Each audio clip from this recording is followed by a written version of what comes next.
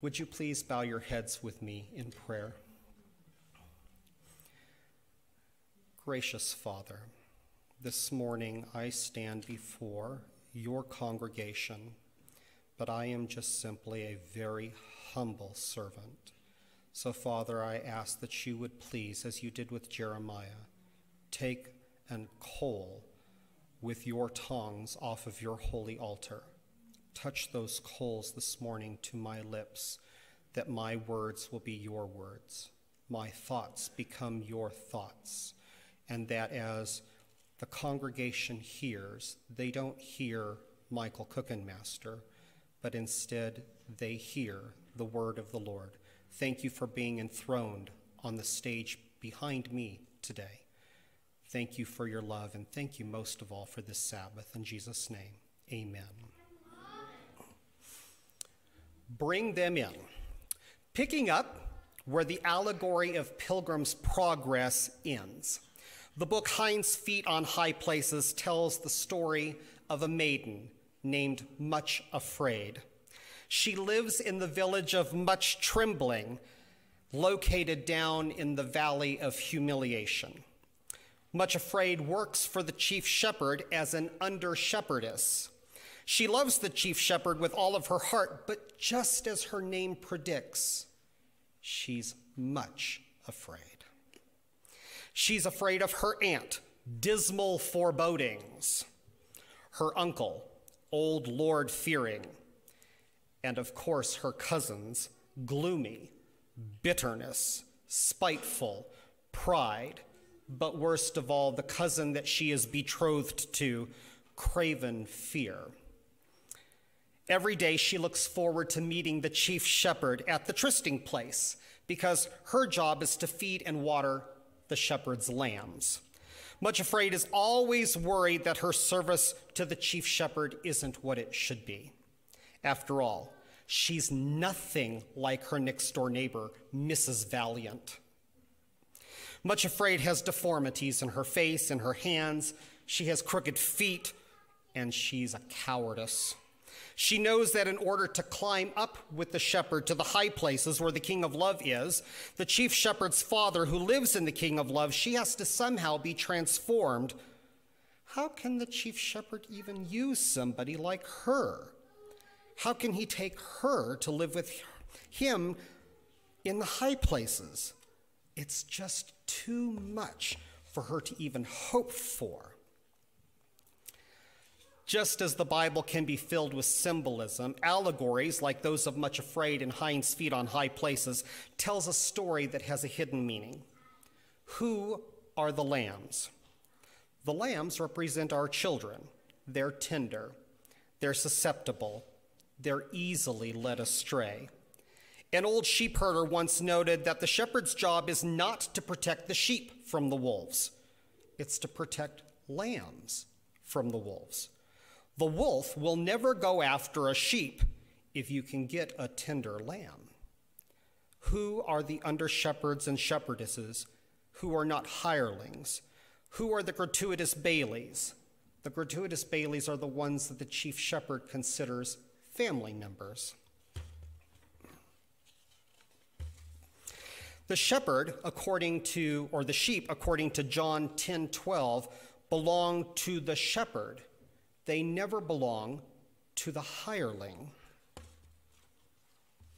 So let's take a look at some Greek terminology today. In John 10:12, we find out that there are 3 different types of hired shepherds. They're called misthosos, which stands for hired servant. First, there is a gratuitous bailey. The gratuitous bailey swears everything he owns for the loss of the sheep due to his own neglect. He is free of liability for any unavoidable accidents, but because he is a family member, the chief shepherd holds him absolutely accountable. Then there is what we call a borrower bailey. A borrower bailey has to pay every time an animal is lost, and it doesn't matter how that accident occurs. And then there is a hirer bailey.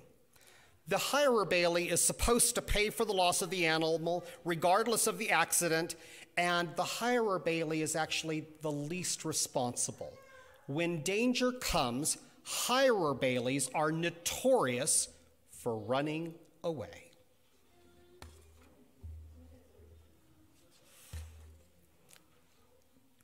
So, let's look at John 1:12. Yet to all who did receive him, to those who believed in his name, he gave the right to be called the children of God. So who are these lambs? Well, the lambs, again, are our children, tender, susceptible, easily led astray. Who are the under-shepherds and the shepherdesses who are not hirelings? Their family. They're the gratuitous baileys. They're the ones that the chief shepherd holds most accountable.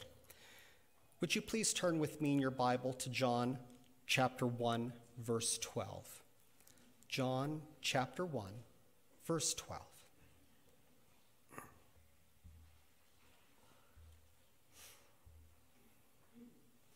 If you've got it on your cell phone, that's easy. If you have the old-fashioned Bible, that takes a little longer.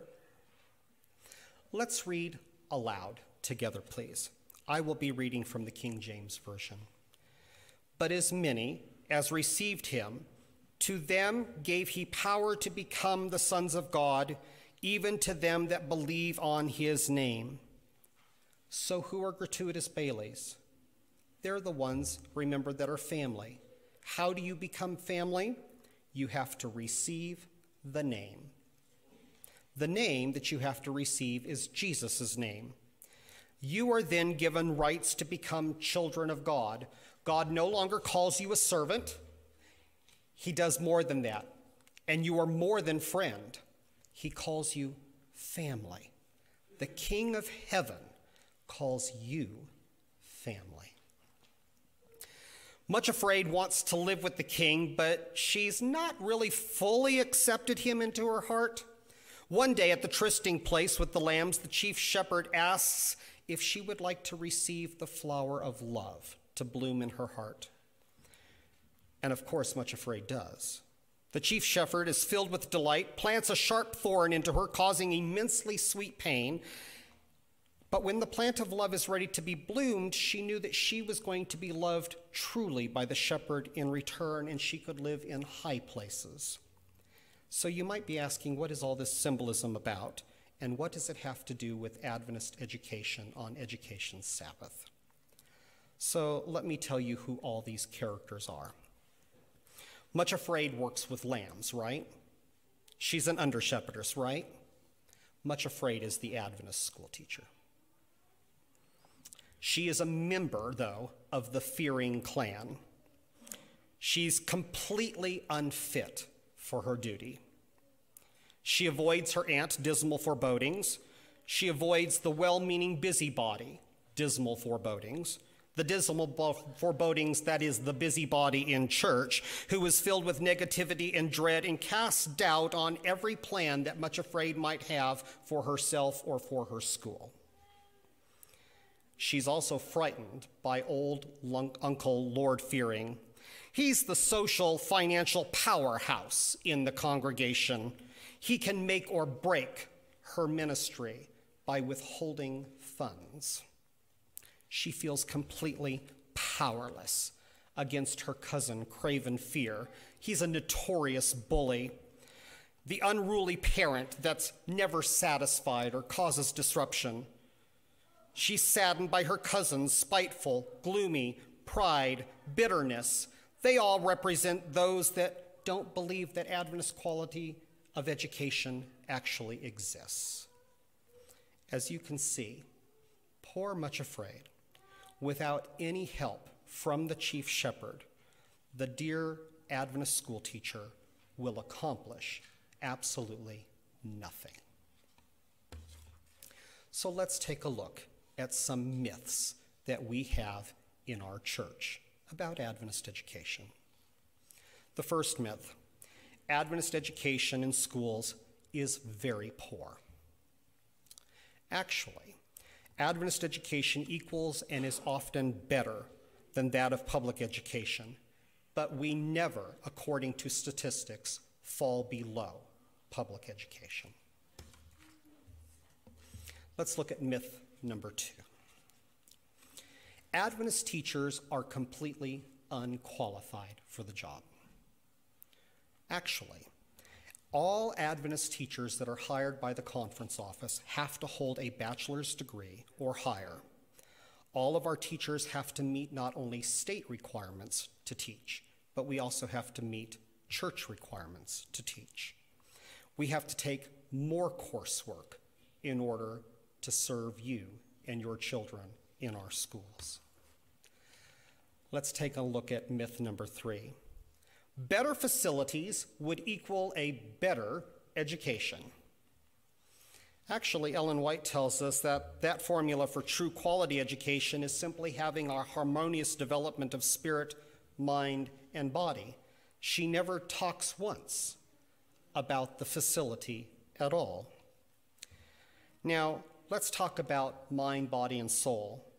God is not interested in your child being successful. Instead, he is interested in your child being sincere. God is not interested in your child's academic achievement, as important as that is, and he knows that in this world. Instead, he wants your child to be completely obedient. Your child is not interested, or God is not interested in your child's talent. He gave them the talent. Instead, he wants their commitment. God is not interested in your child's possessions because he owns everything already. Instead, he wants your child's passion. God is not interested in your child's outer beauty. Instead, he wants the inner beauty to reflect Christ. God is not interested in how much your child knows because they're going to spend eternity learning. Instead, he's interested in your child being loyal. God is not interested in your child's abilities, for after all, he gave it to them.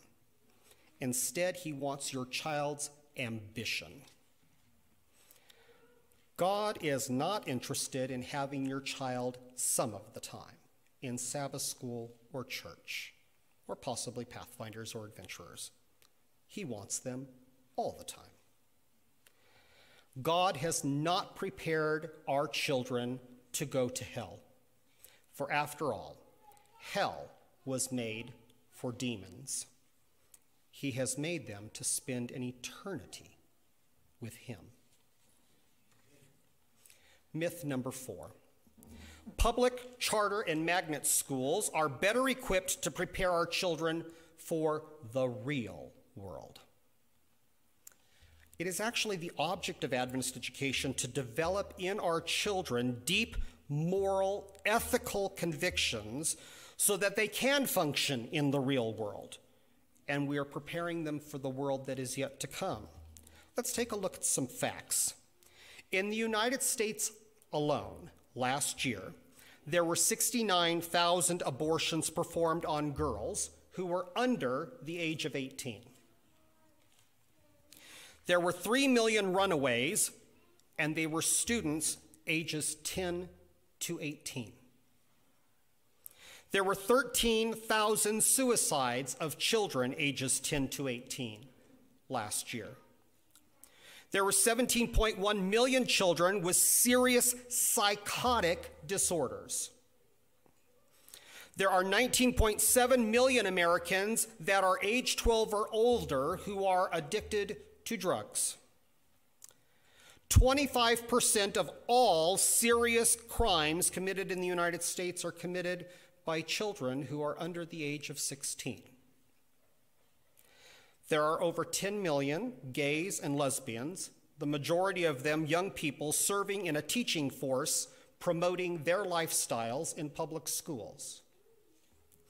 Is that the real world that public school is preparing your children for? A world that can be best described by the Apostle Paul as aliens from a commonwealth of Israel, strangers from the covenant of promise, having no hope and without God in the world. You can find that in Ephesians 2:12. It's the object of education, Adventist education, to develop in our young people deep moral, ethical convictions so that they do function in a real world. But we have to give them the appropriate tools to do so. And we are commissioned to prepare them for the world that is yet to come. I often thought, I have done this sermon one other time, and I have a large white rope. The last time I did this, I was in a black congregation. And the head elder got up and wanted everybody to know, and I was serving as the associate superintendent of the conference at the time, and they wanted to know that I was the only white man in the building and that I had brought a rope with me. And the whole congregation erupted in laughter. But with this big white rope, normally what I would do is I would have one of my students, I would hold one end of the white rope, and they would take the other end of the white rope and go all the way out into the foyer with it. And at the end that I'm holding is about 1 inch of red. And that 1 inch of red represents your life on planet Earth as it exists now. The white that stretches all the way out into the narthex represents eternity that is yet to come. And I say, some of us are so focused on what's happening in the red zone that you will never get to the white. Don't look at what is now. Look at what is promised yet to come, because we are preparing for a much better land. But if you are focused on the red, gaining what you can in the moment, the glories of the white are not yours to have. You have to put your time, your money, your energy, your passion, your ambition, everything that you want your child to give, you have to be willing to sacrifice and give yourself. The chief shepherd, who always knows what's best, gave Much Afraid 2 companions on her way to the high places. And I'm going to ask my class, because we just finished this book, what are their names? Sorrow and Suffering. So back to this story of Much Afraid, the Adventist school teacher who has sorrow and suffering helping her to get to the high places. Their names are Sorrow and Suffering for a reason. For every time Much Afraid needs help, she has to put her hands into their hands, and she is racked with pain and sorrow. Frightened, Much Afraid, still dedicated to the chief shepherd, sets off on her journey with sorrow and suffering, and she knows that the chief shepherd can't always be where she can see him. But she chooses to go on the journey anyway, because he has promised that if she relies on sorrow and suffering, that they will actually be of benefit to her. And when everything seems hopeless and she can't go on, she can then cry out, and no matter where the chief shepherd is in his kingdom, he will come leaping and bounding within a moment to her side. Following the path that the chief shepherd has laid out for her, Much Afraid enters the forest of danger and tribulation. Coming through the other side of the forest, he leads her to the furnace of Egypt. Coming out of the desert of Egypt, she finds that she has entered a valley of loss. And coming out of the valley, she realizes that she has dead-ended on the precipice of injury. And making it over the precipice, she realizes that she's back in a forest. This forest has lightning that crashes and thunders and brings down trees that are the size of redwoods. But she's willingly taken the hand of her companions. She has willingly followed the path of the chief shepherd. She has been led out of the forest and discovers that the plant of love is truly blooming in her heart. Met by the chief shepherd in the forest, she is then immediately ushered up into high places where all is happiness. where she is no longer now much afraid. But as the chief shepherd has promised, she receives a new name, and her name is now Grace with Glory. And even her two companions, Sorrow and Suffering, have changed their names, for she did not realize that while she thought she was being helped by them, she was actually helping Sorrow and Suffering. And so the chief shepherd changes their name, and they become who? Joy and Peace.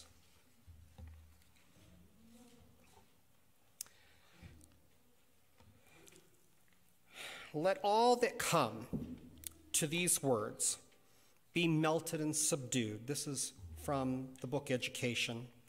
Where there are churches, let there be schools. Work as if you're working your life to save your children from being drowned in the polluting, corrupting influences of our time. Then in special testimonies to church schools, Ellen White wrote, "Let all who hear these words come melted, work as though you are working to influence for eternity." Each one of us, whether you are an Adventist school teacher or not, have been commissioned to reach a dying world. A world that is dying for a lack of a want of knowledge of a loving, crucified, risen, soon coming Savior. We need to break away from our club mentality. We need to reach out, invite community members into our school, into our churches, into our home. Limca has a great potential for good in Cheyenne. I stand before my students 180 days. That's 180 days of public evangelism. It is the one full-time ministry of this church, and I wish to thank you for supporting our current students. But will you also not support those students, whether they're Adventist or not, who the Lord sends to the school with your offerings and with helping with tuition assistance? Because we live in a financial time where parents often want their children in a private Christian environment, but we have created a have and have not society. So will you support non-Adventist children who come? Will you support by placing grandchildren, inviting neighbors and friends into our school? We need to understand something. You can clearly see the signs of the times. You can see that the king of the north and the king of the south, who sit at the same table and who negotiate with each other quite well, are putting on a show for all of you. You saw it last Thursday night. What you don't know is that those two men are actually friends, and they golf together, and they go on vacations together. It's a show. And they're setting you up for the show because you're the goyim. You're the little people who shouldn't know better. But God has given us a script. He tells us what's going to happen. He tells us about social unrest. He tells us about financial distress. He tells what the little horn with eyes and mouth who speaks blasphemous things is doing behind the scenes. None of this should catch an Adventist off guard if you are awake. Wake up. Jesus is coming soon. Hark! It is the shepherd's voice I hear.